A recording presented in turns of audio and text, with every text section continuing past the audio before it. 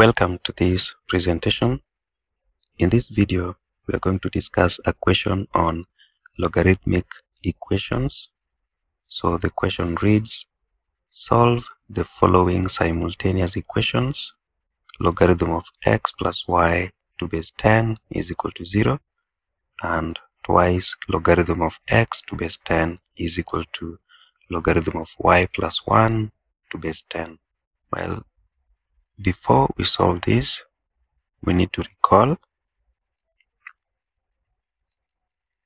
given logarithm of a to base b is equal to c, this can be expressed in index notation, that is b raised to c is equal to a. So you simply take the base b, raise it to c, and that will be equal to a.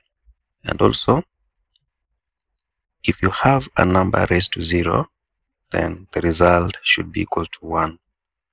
Now, we are going to apply these to the first equation. Given the first equation, logarithm of x plus y to base 10 is equal to 0, we will have to express this in index notation so that we have 10 raised to 0 is equal to x plus y. So that here we have x plus y is equal to 10 raised to 0.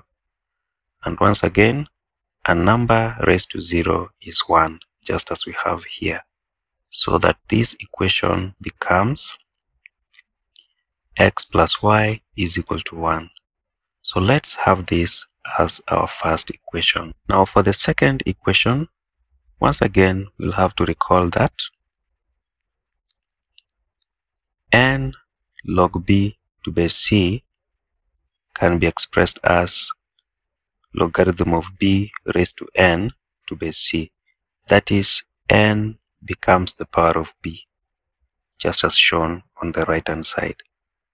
And another thing, if you're given logarithm of x to base b equals logarithm of y to base b, that is, if the bases are the same, both on the left hand side and the right hand side, then we can drop the logs and equate x to y. That is, x is equal to y. So we will apply these to the second equation. So given the second equation, twice log x to base 10 is equal to log y plus 1 to base 10. So we'll apply this first rule to the left hand side of this equation so that we have logarithm of x raised to 2, that is 2 becomes the power of x, is equal to logarithm of y plus 1 to base 10. Now at this point, we are going to apply this second rule where the left hand side and the right hand side have logarithm to the same base, that is logarithm to base 10 here and logarithm to base 10 on the right hand side. So we are going to drop the logs so that we have x squared equated to y plus 1, just like we had here. Log x to base b is equal to log y to base b. Because the logarithms are expressed to the same base, we can drop the logs and have x equals to y. So we'll have x squared is equal to y plus 1. We can call this our second equation. Now solving the two equations, we can use substitution method. So we are going to express y in terms of x in this first equation, and then we substitute it in the second equation. So we say y is equal to 1 minus x, that is if x crosses to the right hand side, and then substituting this in the second equation, we will have the second equation being x squared is equal to, and now in place of y, we'll have to write 1 minus x, so that we have 1 minus x, and then plus 1, we have plus 1 there. This equation simplifies further to x squared is equal to 2 minus x. Now we can bring all the terms on the right hand side to the left hand side, so that we have x squared plus x minus 2 is equal to 0. Now we are going to solve this quadratic equation by factorization. So we are going to look for two factors such that their product would be the same as the product of the coefficient of x squared and the constant term negative 2, so that we have their product being negative 2. That is, 1 times negative 2 is negative 2. And the sum of the two factors should be equal to the coefficient of x here, which is 1, so that the sum is 1.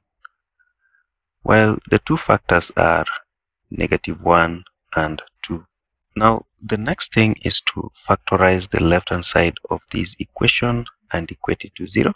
So we're going to do this. Let's have these two brackets, and in each bracket we'll begin with x.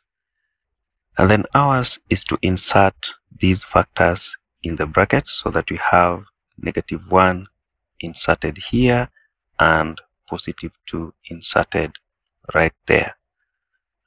Now we can apply this so long as we are equating to 0.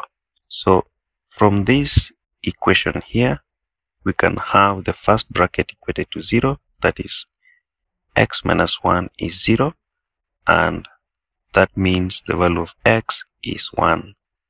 And if x is 1, the corresponding value of y will become, so we'll substitute the value of x in this equation so that we have y becoming 0. Similarly, for the second bracket, we'll have to equate it to 0. X plus 2 is 0, and that means x is negative 2. And if x is negative 2, we can substitute again in this equation and get the value of y as 3.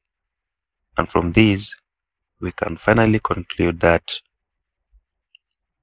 x is equal to 1 and y is equal to 0, or x is equal to negative 2 and y is equal to 3. And this brings us to the end of this presentation. I want to thank you for watching. Hope to see you in the next video. Bye.